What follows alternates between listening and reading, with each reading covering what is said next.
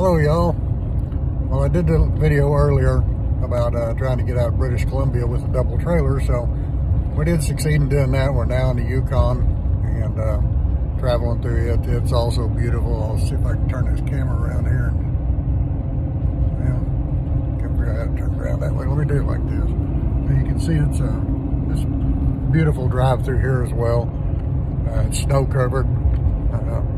Roads has a lot of hard pack on them, so it's hard to make good time, 35, 40 miles an hour. So we basically have about 500 miles, I think, to the Alaskan border. So yeah, maybe not quite that far, maybe 400. So, but traveling slow, it takes a while, and but we're making it, and hopefully we don't encounter any more issues with a double trailer thing. So hopefully that was all we've seen of that. So but anyway,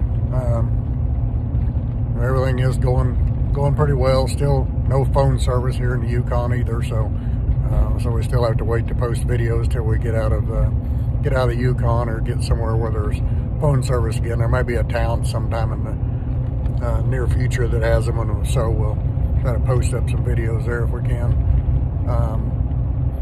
Anyway, it's still a beautiful drive, just long.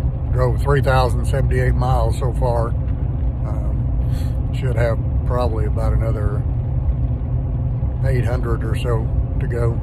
So we won't be to the cabin today, but possibly tomorrow if everything goes well. So thanks for watching.